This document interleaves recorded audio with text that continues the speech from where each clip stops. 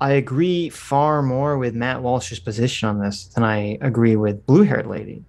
Obviously, way more on Matt Walsh's side of things.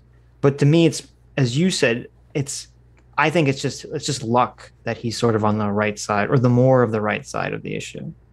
And Matt Walsh even did himself a disservice because he just tweeted out very recently that no one should be transitioning at all. So now Right. all the people can just say, oh, see, Matt Walsh's documentary is just concern trolling. It's all bullshit. He just doesn't want anyone to transition, blah, blah, blah, blah, blah, blah, blah. Science doesn't matter here. He's as ideologically possessed as the person he's sitting across from. That's why it's just he's a terrible messenger Well, for this. did you want to talk about the Matt Walsh documentary at all? We Is there can. anything you wanted to say about it that we didn't kind of briefly cover already? I mean, did you want to say anything? It sounds like maybe you do. Uh, I let me think. I mean, I didn't like the Um, fact that he brought up the. I mean, I'm afraid to say it because the chat is just gonna. yeah, the well, I mean, he brought up very briefly the what was it called? The Loudoun County bathroom stuff, Yeah, and it's just I this is entirely my aesthetic, and I know and I understand why documentaries are set up this way. Like the documentary that I hate with a burning passion is Waiting for Superman. I don't know if you've ever seen that documentary. that documentary made me cry. Yeah, that documentary is the height of evil manipulative Emotional manipulation. documentaries. The Yes, kid is sitting there. Will I right, get into the school? right. Ah! So that documentary is hilarious because it's made by some guy who's like pretty far on the left, and I think they worked on Al Gore's climate change documentary, and basically they're like a hypocrite because I think they live in New York, and instead of sending their kid to public school like a good liberal would, a good lefty would, they're like, I gotta send my kid to a private school, and they sort of felt this like weird psychological problem in their mind, like I'm so against private schools, I'm so against school vouchers, and yet here I am not living my principles because I'm not sending my kid to private school. So they basically created a documentary that's like 2 hours of cope for them to justify their own personal decision. That's the story behind the movie. That's horrible. Well, that's how that is. They talk about it in the movie. That's how I interpret the Oh, movie. you're Obviously, right. They they don't say do. that specifically. You're right. Um, They do. They but totally bring it up. my big problem with the movie is so the movie's trying to address why there's so much problems with public schools in New York and America as a whole. And the big problem with why I say the documentary is evil and is dog shit is that they say, okay, the reason that public schools are failing is because, and it's funny because they're on the left, they bring up, the classic right wing talking point is because of the teachers union prevents bad teachers from being fired. That's the claim they make. They say bad teachers can't be fired. And they bring up in the entire like 2 hour documentary One only example. one data point, one example, one fact to sort of to say, oh, here's this example of some situation in this one county where bad teachers are not fired. And then the rest of the documentary is just this emotional, manipulative bullshit where they just show all these really sad stories of all these little, adorable children who are in these school lotteries and they're just desperate to get out of whatever horrible low income school that's terrible that they're going to be shunted into and get to some nice private school, which is amazing. And it's so fucking manipulative and it's so useless. It's so useless. There's like no useful information in that fucking documentary. Now, uh, now the Matt Walsh documentary is nowhere near that level at all. Um, but I like it's this the Matt Walsh documentary is more disappointing to me than bad. I'm not angry, I'm just disappointed because there was really useful and potentially useful parts of it. Like I love when he goes and he talks to doctors and psychologists and the people that are basically performing surgeries or treatments and he's asking them hard questions. Like that's what I want to see. And then when he talks to like the most powerful part in the documentary, and I'm kind of shocked he didn't do this more, was him talking to the trans man who was like so angry and upset that he's had such negative outcomes with transitioning. Right. And he rattles off so many different statistics, and I'm like, that's what I want. I want the data. I want the information. To me, that's persuasive. If they had fact checked everything that guy had said, and been like, Matt Walsh is like, here's all these studies show that transition treatment is not effective or something. Assuming that's what the data shows. Maybe it doesn't. Maybe that's why it doesn't show it. But too much of the documentary is spent on like bullshit. Like it's him asking people on the street fucking random questions. I don't care what random assholes on the street say. I don't care. He flies out to Africa, well, the reason some country in Africa, and asks people what their conception of gender is. And like, I don't care about it. This is all so useless. Right. And I guess I'm conflicted because I understand that to me it's so useless, but I understand that to the average person watching it, like that's what they like. They like all this like useless shit. Yes, yeah, it's meaningful to them. You elitist piece of shit. Well, it's not meaningful. It's persuasive, but it shouldn't be. Well, that's what meaningful means. I guess. But then I question, what is the point of the Matt Walsh documentary? Who is he trying? Because he's not. The point of the Matt Walsh documentary, in case you didn't know, is to get Republicans elected in the next election. Yes, but I mean, like, so obviously that documentary is not going to convince anyone in left mind about anything. Of course not. Yeah, not Matt Walsh is not the person who's even capable of doing that. But the question is, if you showed that documentary to the average normie, yes, would it be persuasive to them? Would it be effective at changing? It would be. You think so? Okay, maybe. Yeah, I think it would be very persuasive. I wonder. I don't think that many normies will see it though, and I guess that would be the problem from that perspective. I see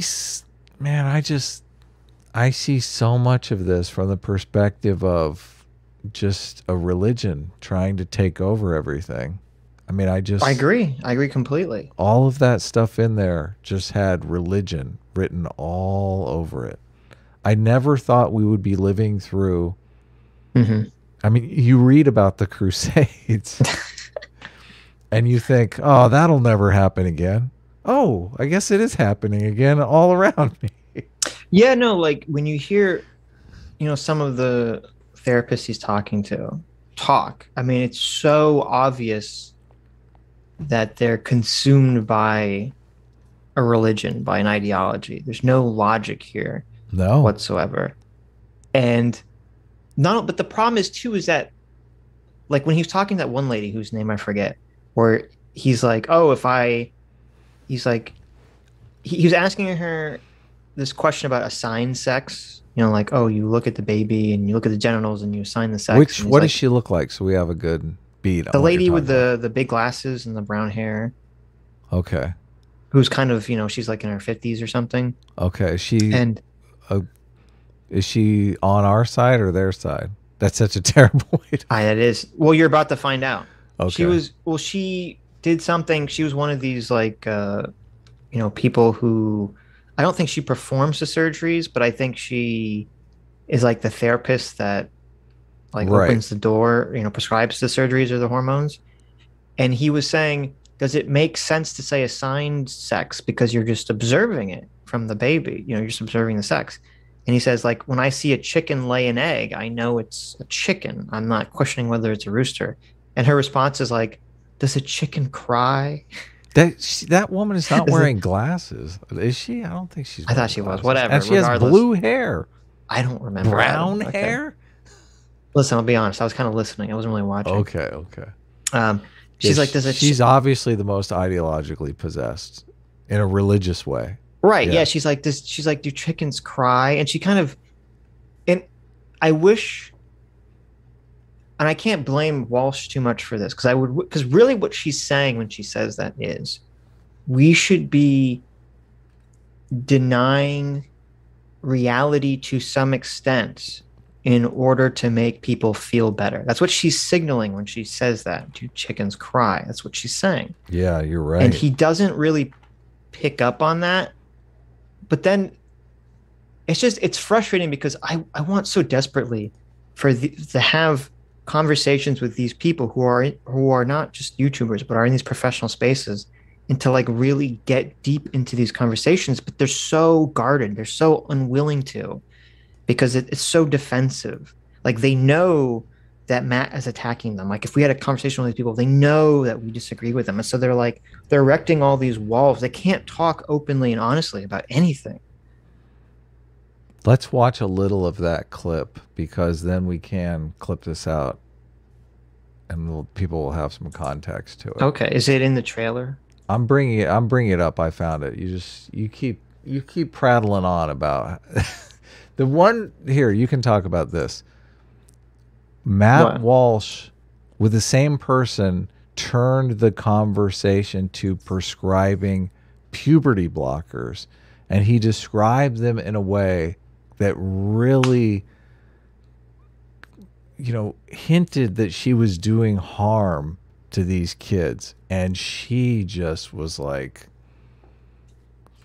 distraught over that. You could see how distraught she was and how angry and triggered she got immediately at the accusation, which that's one of the things that makes it seem most religious to me, is that they cannot fathom that they could actually be doing harm to children. Well, that's what I mean.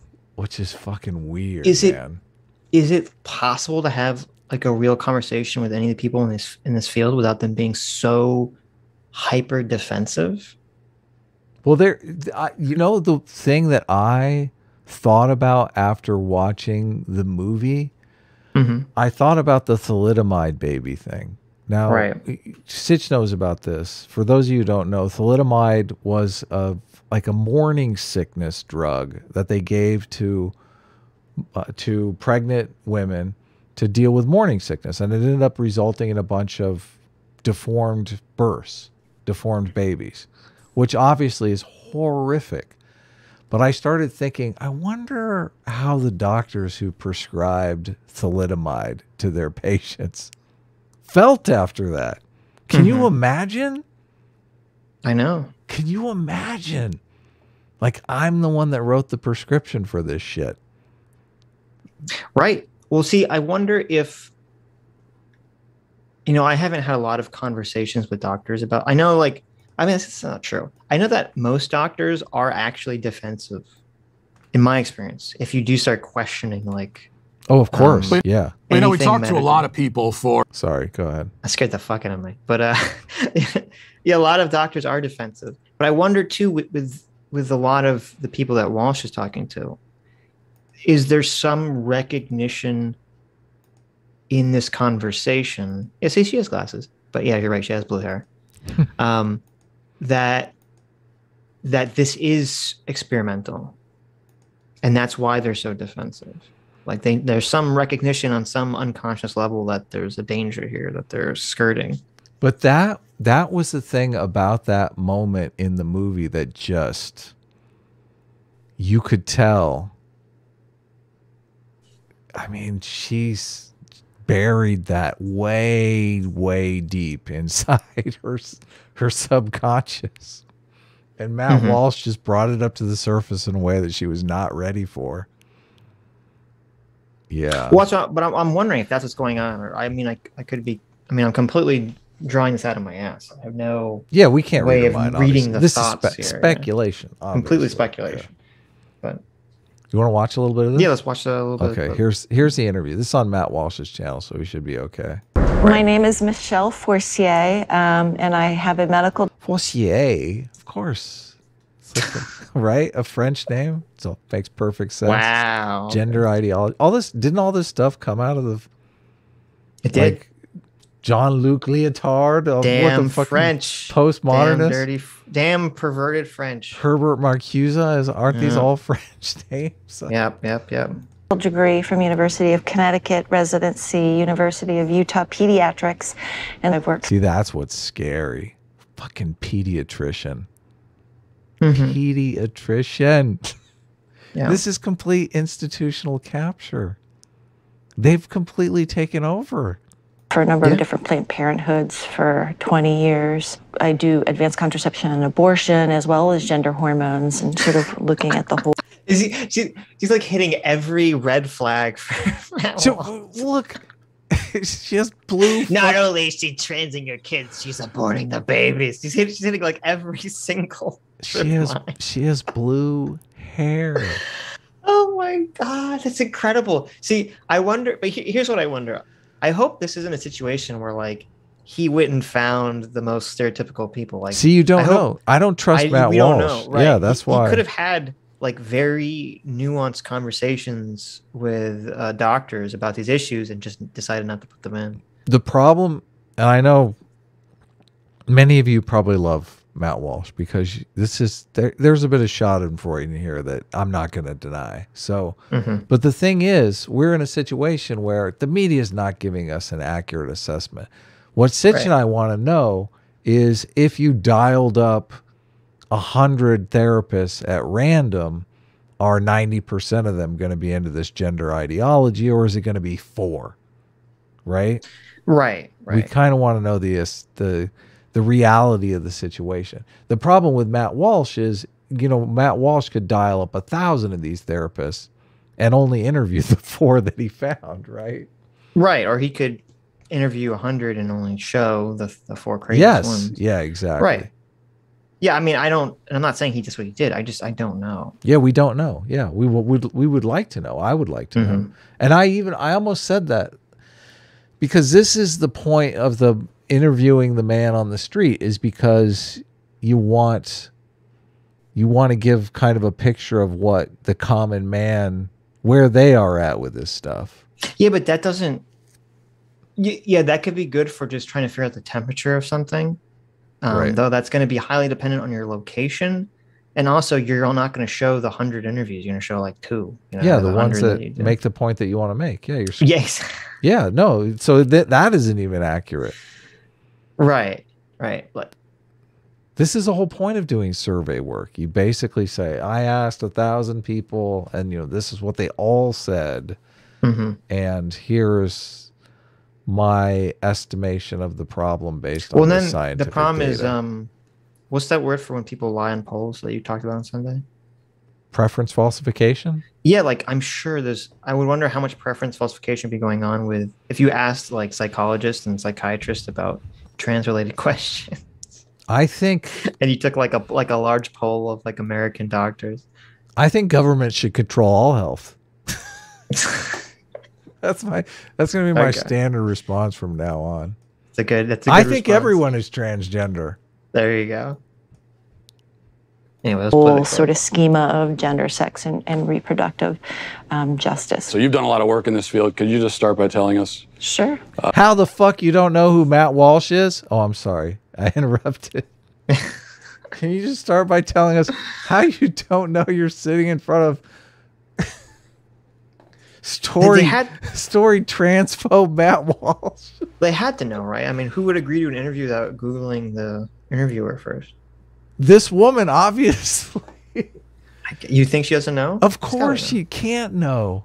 That's the thing. That's actually a point in favor of Matt Walsh, because Matt Walsh has such a reputation that, I mean, he probably had to get 50 trans affirming therapists before one would agree to interview with him. Yeah, maybe. Her internet must have been down this week. At what age can a child first begin to transition into another gender or identify themselves as a gender different from how they were born? Yeah. Well, I mean, there's research and data that show that babies and infants understand differences in gender. Some children figure out their gender really early, and the reason why we say, oh, it's interesting or important is because they're figuring out their gender identity is not necessarily congruent with their sex assigned at birth. When the doctor sees the penis and says, this is a male, has the sex of male. That's a arbitrary distinction. Telling that family, based on that little penis. That tiny little ding dong. Why is it got to be little? I know. What if it's a big schlong? What if that baby what if is the kid's packing? like You don't know. packing? Yeah. Yeah. That your child This is very, very sexist. is absolutely 100% male identified, no matter what else occurs in their life. That's not correct. So what is gender affirmation care? You're a big proponent of. If we walk through, a child is sitting down with you, is questioning their gender. What's the gender affirmation process?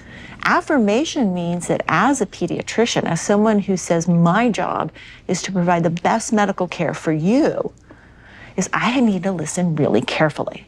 And how I put it in words for kids so that they can understand it is, tell me your story. Where have you been in terms of your gender and your gender identity? Where are you right now?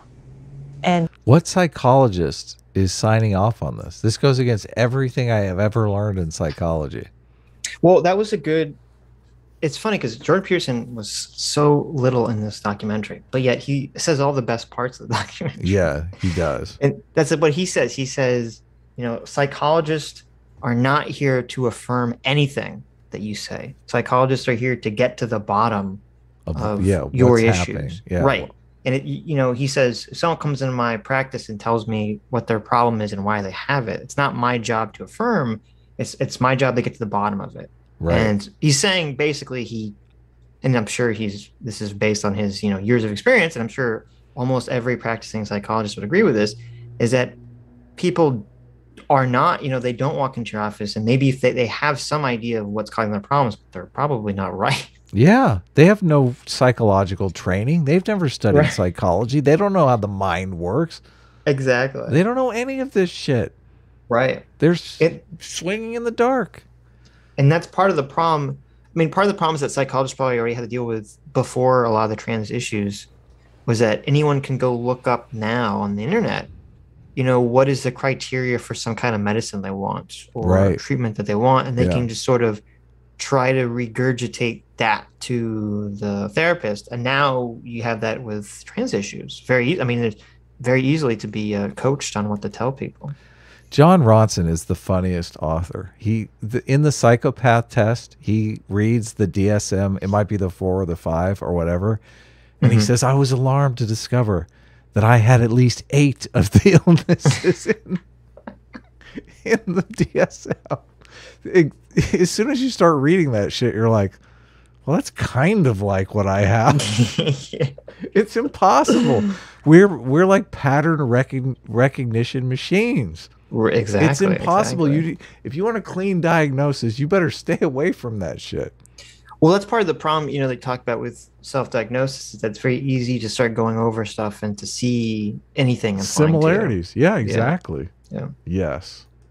More excitingly, where would you like to be in the future? Have you ever met a 4-year-old who believes in Santa Claus? Mm-hmm.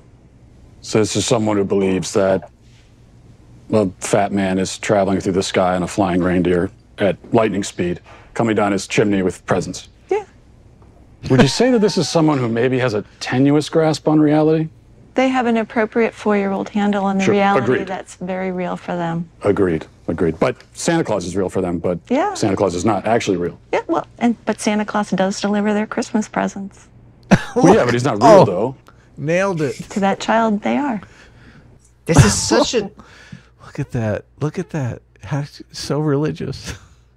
To the child, this is such a bullshit answer. To the child, Santa's real. So who the fuck cares? Yeah. Well, first of all, this is a bad example, I think, for Matt to even bring up, because with the Santa Claus example, kids believe that because they're told to believe that from a trusting authority figure. I don't think this is exactly the best. Oh, you're right. Example to liken to, should you trust kids' judgment, essentially. But did they have a PhD in pediatrics? Yeah, right. No, but I think a better example is, very often there's small children who are like, oh, what do you want to be when you grow up? Oh, I want to be a dinosaur. Right. Or, I want to be, something that you're like, well, you can't be a dinosaur. It's like, well, what do you mean? you know, or something to that effect. To me, maybe would be a better comparison than Santa Claus. He should have done the walrus. Then he'd have the product placement for his There you children's go. book. Right, exactly. Well, that's why he had that book. He could have brought it in. Mm-hmm. That smile says it all. That smile says, "That's right, I'm a dipshit." Well, she's like, she understands what he's trying to say, and but that's the problem, is that in a lot of these conversations, when it's like you're having a second level conversation, right? Oh, of course. So, you know, all the words are kind of meaningless because the real conversation is the conversation under the conversation. Right. Yeah. Right. So because of that, she's not actually addressing his point. She's addressing the under point, which is, so you get this ridiculous answer of like, well, you know, to the kids, Santa Claus is real. It's like, well, who gives a fuck what the kid thinks? It's irrelevant to reality. This kind of is a Tower of Babel situation where two people just cannot, they're not equipped to speak to one another. Well, it's not Tower of Babel. It's, the problem is, since it's a second, there's probably some real term that what we're discussing, but the problem is, since this is a second level, second tier sub conversation where both of them are really not talking about Santa Claus, they're talking about trans, you know, whether kids can identify as trans correctly or not. But since it's kind of under this guise, this framework of the Santa conversation, it makes it impossible. It makes it so that her answers are even crazier because she's trying to use the same logic that you would apply to trans kids, which maybe makes sense to some degree, which would make no sense to apply to the Santa Claus hypothetical. Yeah. So, I mean, I guess if you're, what I would say is, if you're in a conversation like this with someone, just cut through the bullshit. Just say, well, let's not talk about this hypothetical. Let's just talk about the actual thing we want to talk about. Right. That's so many, that triggers them a lot, though. Obviously, if you're going to talk about sex and gender, that sometimes it's better to talk about some other thing that's not as triggering, which I suspect that's why Matt went to the Santa Claus well no thing. it's not why he went to this example, because he's trying to illustrate that it's an absurd position to basically trust children's intuitions, because Right. what the hell does a 4-year-old child know? Right. Yeah. And you're saying that they've been lied to by their parents, so obviously. Well, yeah, I'm saying it's not Yeah. It's exactly the best example, but I mean, it's a good example if you think about it, because it shows that kids are very gullible and they'll accept anything Right, that you tell them. if you're only trying to talk about, if the only point is that kids can be convinced by their parents or by society to think they're trans at that young age, then then this would be a perfect example. Right. I don't think he goes there, though. Right. Yeah. But I don't think that's exactly his point. I think his point is just, should we trust the Children, self-identification yes. intuitions of a 4-year-old? I think it's Obviously you should not. more, should we have faith in a society that would gaslight kids into believing in Santa Claus? They'll gaslight them into believing anything, I don't right? think that's the point, but I'm assuming Matt Walsh tells us, how does kids believe in Santa Claus? Oh, of course he does. Yeah. That's good fun. When you start showing up at the, at the gender reassignment surgery for your 4-year-old, I think maybe it's gone a little bit too far. Right. What do you want for Christmas, son? I'd like to be a girl. Okay. We can do that. When I see a child who, believes in Santa Claus, and then let's say this is a boy and he says, I'm a girl. Mm-hmm. This is someone who can't distinguish between fantasy and reality. So how could you take that as a reality? And I want to say two things. First, the Santa thing is difficult because I don't like, this was supposed to have been like, I don't know how I got around this. Maybe I was just, because I was like a little shit when I was a kid, but my parents, being Jewish, obviously they told me Santa wasn't real, like early on. Well, we never did Christmas. Of course. And so when I first the heard Christian kids, their parents are lying to them. Like when I first heard about this concept of Christmas, I asked my parents and they're like, oh, they explained to me. And then they're like, oh, Santa isn't real, blah, blah, blah. But like, don't tell any of your friends. No way. And I didn't. But I wonder, like, that's such a weird part of the problem. If you don't want to tell your kids about Santa, like you have to trust that your kid isn't going to go blabbing to everyone else, right? Like, yeah, but I'm sure like the atheists probably get off on that. They want their kids. They're like, Santa isn't real, and and go tell everyone. Yeah, maybe, but I don't know if it's just atheists. I mean, I'm assuming there's some Christians out there who tell their kids that Santa isn't real, but they're not atheists. Really? I don't know. I've never seen polling data on this, but I don't know. But I'm sure the second they thing talk about it on the War on Christmas on Fox. So maybe. But the second thing I wanted to bring up, which is this is very ironic. I mean, Matt is right here, but it's just hugely ironic coming from a very devout religious Christian, right? Right. I mean, he's making all these arguments about reality versus fantasy. Should we trust what a kid, is able to distinguish between reality and fantasy?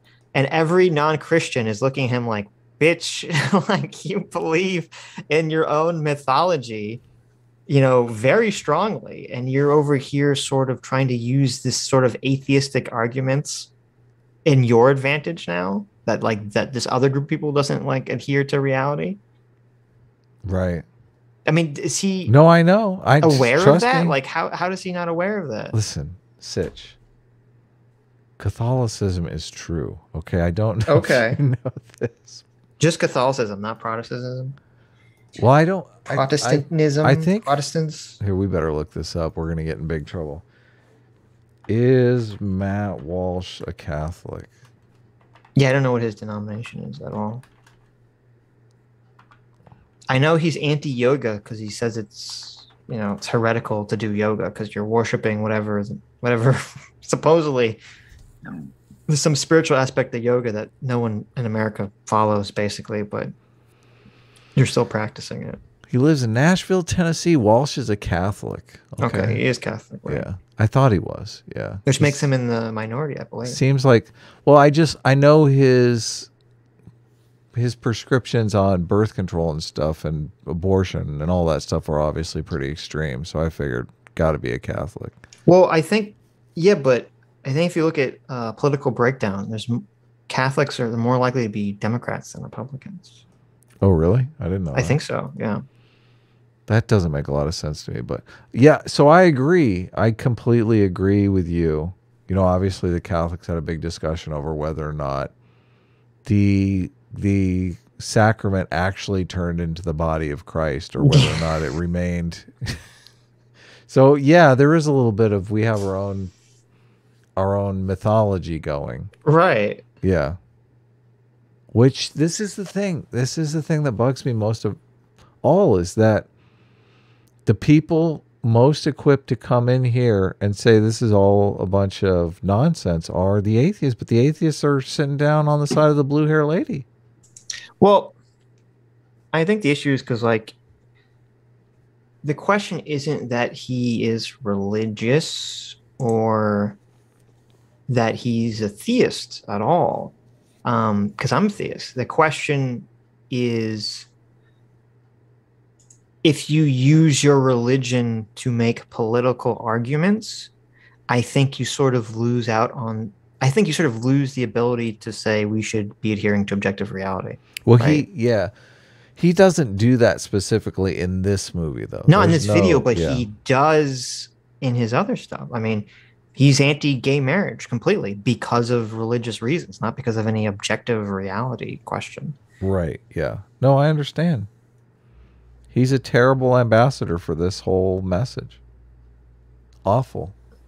Maybe it's good more people don't see this movie. Well, I mean, I'm fine with him being the ambassador. Like, since none of that comes out in the movie, I'm fine with him being the ambassador. I think that I think this movie is mostly harmed by the way in which it comes out. You have to go on the Daily Wire website and buy a membership for it. And so it's not able to serve its purpose then of like convincing normies about that maybe some of the stuff is not great. Like this should have been a movie, if he really wanted to change hearts and minds, this should have been a movie that came out in theaters, right? That's impossible in the current environment, and you know that. I don't know that. Maybe not. I mean, that would have been a huge political boon to them if they tried to put this out in theaters and theaters were like boycotting this movie, saying it was transphobic. I mean, then they can make a whole big deal about it and be like, look, this is the movie they don't want you to see. It just occurred to me that all the left-wing documentaries all get huge theater runs. Every Michael Moore movie is like coast to coast. The Al Gore movie, An Inconvenient Truth, was in theaters. Are there any right-wing movies that make it to movie theaters? Hell no. I don't think so. Yeah. I mean, to be fair, most documentaries don't make it to theaters. I mean, talking about Michael Moore's was one of the biggest, if not the biggest documentary filmmaker for a while. Mm-hmm. Al Gore was, vice president. Why isn't 2,000 Mules in theaters? Exactly. And I would assume that the reason they didn't go for theater release is financial, not, because it's very expensive, and this movie probably wouldn't make a lot of money back at theaters. I just don't think it serves the purpose of what he wants to serve, which would be to convince normies in the way it's being released, because no normie is going to go sign up for a Daily Wire account. Right. But anyway, let's actually watch the clip. I would say that as a pediatrician and as a parent, I would say how wonderful my 4-year-old and their imagination is. One of the hardest things as we did this film, especially interviewing somebody, just someone who can't distinguish between fantasy and reality. When I see a child who, believes in Santa Claus, and then let's say this is a boy and he says, I'm a girl. Mm-hmm. This is someone who can't distinguish between fantasy and reality. So how could you take that as a reality? I would say that as a pediatrician and as a parent, I would say how wonderful my 4-year-old and their imagination is. One of the hard... I hope to God that she gave a better answer and they just cut it out, because that's an insane answer to give. It is. It's totally insane. So I don't know. Was there anything else in the clip you wanted to?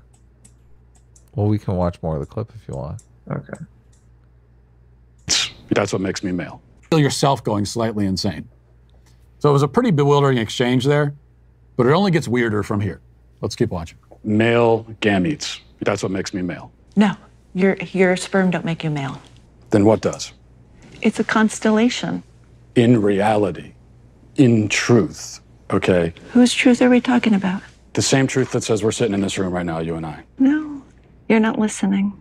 If I see a chicken laying eggs and I say that's a female chicken laying eggs, did I assign female, or am I just observing a physical reality that's happening in the world? Does a chicken have gender identity? Does a chicken cry? Well, Does a chicken commit suicide? Let's frame it, because you're trying the chicken has sex like any biological organism. A chicken has an assigned gender, but a chicken doesn't have a gender identity. So we assign female to chickens when they lay eggs?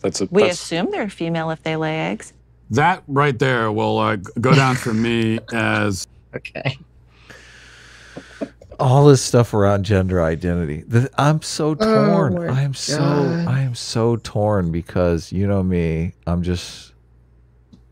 I get interested in things and I am fascinated by the whole topic, but you can't talk to people about this stuff because they're so up their own asses in this whole ideology that right. It's like they completely treat it like a religion. Like, no, this is the way that you have to believe, and we're not exploring these ideas. We're not trying to figure out what's true and what's not, or come to any real knowledge about the topic. You've signed up for a cult. Right. And yeah. I mean that woman is a moron, obviously, and she is in this cult. I mean, chickens don't have gender. I hate to be the bearer of bad news. Yes. Most animals don't have gender. I mean, maybe no animal has gender or anything that can be conceived of as gender beyond humans. Yeah. Just chickens, let alone chickens. I mean, birds, you don't think of birds have very different plumage depending upon sex. They have, animals have sex. Isn't that their gender expression? Well, okay. Well, but then it gets into the problem of how exactly is gender being defined. Right. Right. Do you know that there's a bird that it does this very, very elaborate dance to entice the female into mating. Yes. And that while it's doing this, while it's learning this elaborate dance, it apprentices under someone that has mastered the dance and is almost ready to like get some. Yes, I have seen that video of that. I forget what it's called. There's a bird that had like young male birds will assist older male birds in doing the dance. Yeah. Dance in order to learn how to do the dance. Right. Yeah. So it's completely culturally taught. That's so bizarre. Yeah. Why isn't this lady outraged that they're being forced into this gender identity box just so that they can get some female bird action? There you go. Some pussy. See, this is, I just, some pussy, some bird pussy. I guess maybe should it be Boeka? Some of that get me that Boeka. Some bird. Anyway. Oh, because they don't have a pussy, do they? No, they have the. I guess I guess saying Boeka is kind of redundant. Right? Birds have one hole for everything. Yeah, one hole for everything, which is terrible. But yeah, no, the whole idea. This is the thing that bothers me most, because if you're talking about gender identity, like as soon as you bring up evolution, which is a pertinent topic to sexual selection, these people blow a gasket because that makes their whole entire ideology just tumble to the ground. Yeah, but that's why, I mean, they don't, it seems like most of these people, and this would be an interesting conversation. Maybe we should try booking some of these people on the show, because I love talking about this. Can you though? I mean, I guess we have to find, we can try. Like random sex doctors. Because it seems like, at least on the internets, I don't know how the doctors break out, but on the internets, most of the people that I've talked to, and I don't know if they're just doing it for the sake of the argument or not, they basically ascribe to a blank slate model of human behavior, or they say there's very little, evolution has very little impact on behavior, is basically the position they take, which is insane. Yeah. Which is an insane position to take. And like science is going completely in the opposite direction. Like they're more and more thinking evolution and psychology are strongly linked.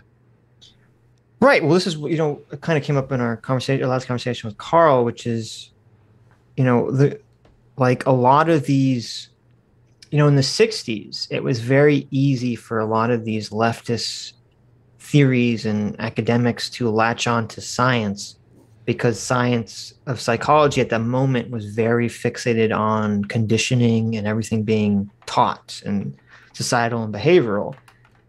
And so they kind of were able to claim the science card. Then the problem is, 10, 20 years later, when science starts going in the exact opposite direction, saying, more and more research is being done and understanding on DNA and genetics. And suddenly it's like, well, wait a minute, maybe this is, a lot of this is biological. And they didn't, all these academic fields, for reasons that are probably self-serving, didn't update their scientific theories. They're still working off of these very old scientific theories that have all been debunked.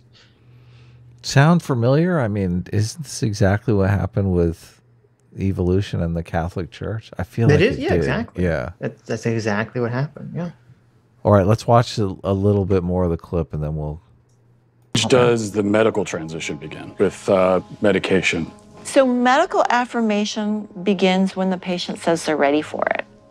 So that could be a kiddo who is just starting puberty. A kiddo. And panicking because they're getting breast buds, or their penis is getting bigger and busier, and they're worried about all kinds of masculine changes. And that way, puberty blockers, which are completely reversible and don't have permanent effects, are wonderful, because that's a fucking big ass claim she just made. That's a big ass claim without a lot of evidence. So we can put that pause on puberty, just like if you were listening to music, you put the pause on and we stop the blockers, and puberty would go right back to where it was. The next note in the song just delayed that period of time. So this is a part. That's what I hate. I've heard, obviously I've never been to a gender doctor, but I've heard doctors describe medicine in these very simplistic ways before, and it's very upsetting because it's almost always bullshit. Totally. They're like, Yeah. oh, it's just something very simple. You know, like this is like when I was, on the protein pump inhibitors for heartburn and stuff. They're like, oh yeah, just prevents stomach acid. And it's like, okay, that also prevents you from digesting your food, but they don't tell you that. This idea like, oh, puberty's so easy. We just press a pause button like a CD, and then Right. you start up again. It's like, okay, I'm very skeptical that's that simple. It's very sad too, because in order to get informed consent for any of these procedures, the doctor gives you exactly the spiel that she just laid out, and then they Yes. drop a stack of forms on you. Right. That it's your obligation to read through and know all the stuff and then sign your life away as far as informed consent goes. It's just it's totally unconscionable. Well, and also it's annoying too because even the metric of the example that she uses is so piss poor. Like, I mean, anyone that's had sex ed, I'm sure has had the same like, your body is developing and you feel uncomfortable about it. Like that's just a common thing. Like, oh, some kids going through puberty and it comes with discomfort. Right, they're uncomfortable with the changes to their body. That's like literally the stereotype of going through puberty. So how is that a metric that can be used to describe, gender dysphoria? Yeah, it's terrible. It can't. That's crazy. There's Lupron, right, which has actually been used to chemically castrate sex offenders. You know what? I'm not sure that we should continue with this interview because it seems like it's going in a particular direction. Well, you're a medical professional. I am a medical professional. So you don't want to talk about the drugs that you give to kids, or? Again, I'm a physician and I use medication. You're choosing exploitive words. Drugs I give to kids. I'm choosing a chemical word that was in a dictionary. That's not a correct term for puberty blocking. I could look it up on my phone, but I'm pretty sure if I looked it up, you can look it up on your phone. It says medical definition: the administration of a drug to bring about a marked reduction in the body's production of androgens and especially testosterone. And I'm saying, as a pediatrician who takes care of hundreds of these kids, when you use that terminology, you are being malignant and harmful. I mean, there are some who's being malignant and harmful here? I just feel. Well, this is. Well, I mean, there's two things going on. First of all, it is a completely fair question. If this is a drug used for chemical castration, I mean, assumingly it's used in different amounts and it has some different effect than used in the purpose of puberty blockers, I would imagine, right? I think it's an off-label use. Technically, the whole puberty blockers thing is off-label use. Yeah, but is it the same well, I guess the question that she should address, and maybe it is, maybe I'm wrong, maybe it's literally the same process. I think it is. Maybe that's why she doesn't want to address the question. You know what off-label use is, right?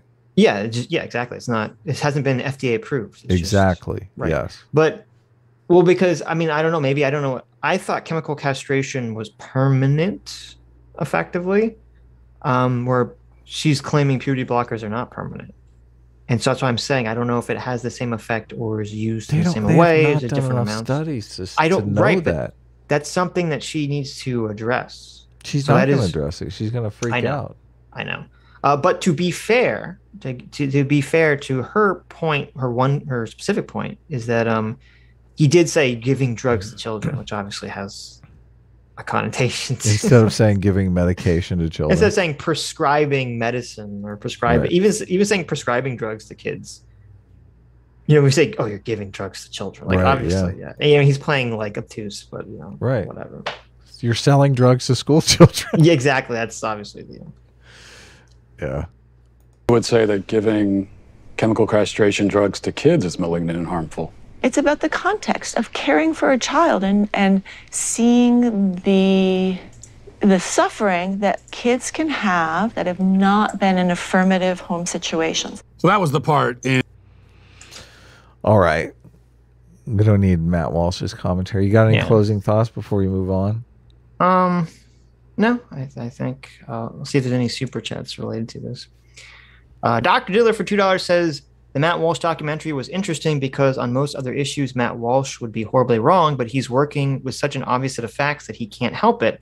I came away disliking him more despite largely agreeing with it. There you go. Stug for $3 says, I'm like 11 minutes behind, but it seems obvious to me that if you simply remove the affirmative care model for dysphoria and allow only dysphoric people to use insurance or whatever for transitioning, then go ahead and pay your own money to transition.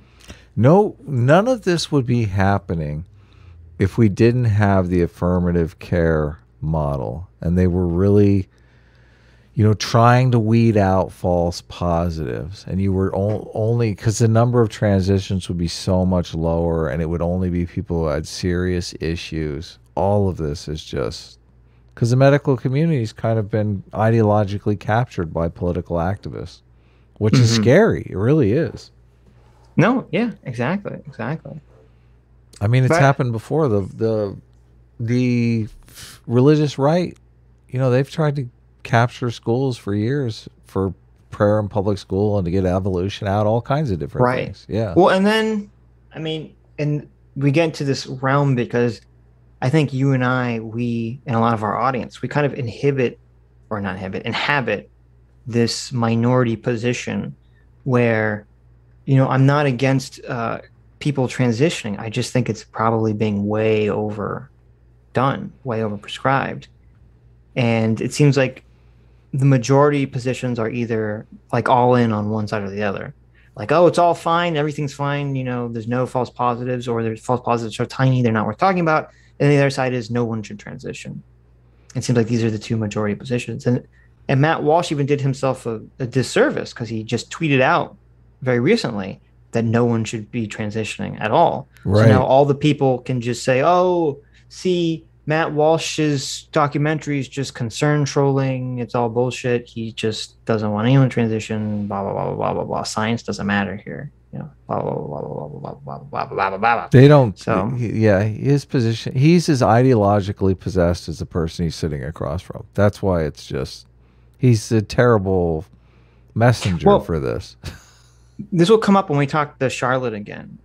This came up in her conversation with Walsh, where Walsh talks about people being morally lucky, which I agree with this concept, which is basically that people were just born either biologically with their moral intuitions or born in the right family where they're basically socialized to have their morals be in some direction. And so they're born. So if you agree with that person, you're like, well, they're morally lucky. They didn't necessarily have a long introspective thought process where they decide to come to the correct moral decision. Right. And I think that's the kind of same thing with Matt Walsh. Is like, I agree far more with Matt Walsh's position on this than I agree with blue-haired lady. Obviously, way more on Matt Walsh's side of things. But to me, it's, as you said, I think it's just luck that he's sort of on the right side, or the more of the right side of the issue. Right. Yeah. So, do you care if we invite El Staffo on to watch his video? Of course not. Yeah. Of course not. Cool. Dennis for $10 says, it's meant to introduce lunatic experts, blue-haired professors that say some insane things that people of their caliber shouldn't touch with a 10-foot pole, then slowly introduce more crazy things. There you go. Yeah. Yeah, no. I mean, they all, it's funny. Most of them are communists and want to flatten hierarchies, but they all like to throw out, I'm a PhD pediatrician. We should trust the experts, but flatten all hierarchies. Yeah, exactly. So human beings are full of contradictions. I mean, of course. It's very difficult to avoid them. So at least we're trying, right? Yeah, right. Yeah. Right. Is that it, or any more super chats? Yeah, that's it. Okay. About that topic. Hi, you just listened to a clip from the Sitch and Adams show. If you like what you heard, you can listen to our live show right here on this channel on Sunday, starting at 1 p.m. Pacific, 4 p.m. Eastern. And if you want, you can super chat us. We read $20 and up super chats on the show and then do a follow-up stream on the following Tuesday where we read the rest of the unread super chats and interact with fans of the show. Subscribe to this channel right here to listen to the live show or to listen to more of our awesome clips.